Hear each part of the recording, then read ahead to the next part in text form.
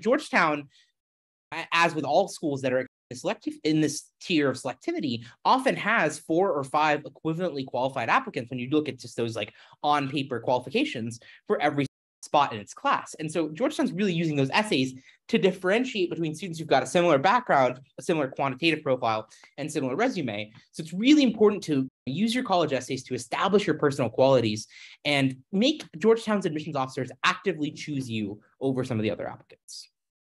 And I think Alex will kind of speak to this as well, but it is also really important to understand that human factor, right? Like it is a group of human admissions officers reading your applications. It's not a computer, it's not an algorithm, it's not a standardized test score built on like a scaled system.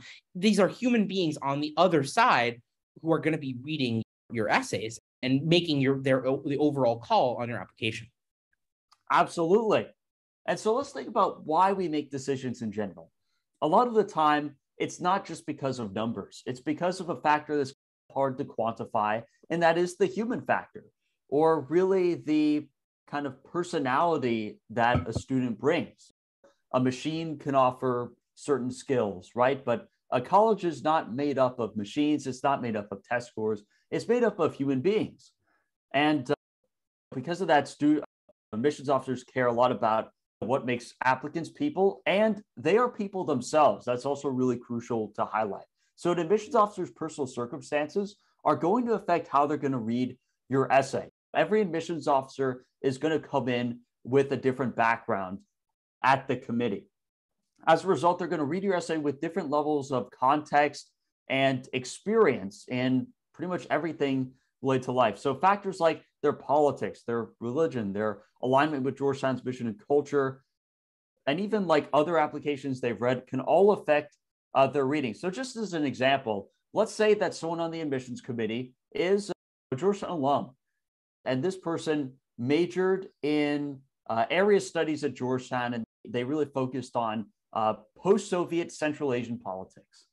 And then they're reading applications, right? And eventually one comes along, and this applicant wants to study their major. They're really interested in Central Asia after the fall of the Soviet Union and all this political stuff. And that admissions officer is probably going to find that essay just like super interesting, or they're going to have like more knowledge of the subject. So they'll be able to really tell just how much of a mastery and interest this student has. As a result, that admissions officer is probably going to rate that applicant more highly overall in the admissions process than some of the other admissions officers who definitely can see this applicant's cool, but the essay doesn't resonate the same way to them.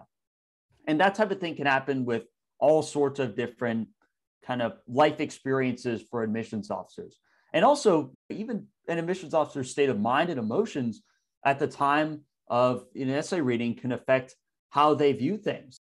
If maybe an admissions officer is just having a really busy day, and maybe as a result, maybe they miss a riskily creative essay. It doesn't come across as well as it could have if you caught them at a better time.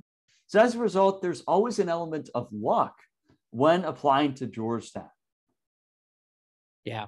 And I think that circumstantial piece is really important. It's, let's say the admissions officer just had a bad lunch and you're the first thing that they're reading after lunch, or they just broke up with their significant other, and so they're not in the mood to hear about like successful romantic relationships in your college essay.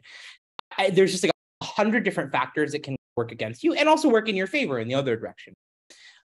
So this is one of the sort of things that we're here to do, right, at CollegeVine, is to not lie to you and be sort of frank. And part of that frankness is to say that you can do everything right. You can have a great profile. You can write great college essays, and you still might just get unlucky. Now, that doesn't mean that you shouldn't still do your best, because doing those things improves your chances of admission.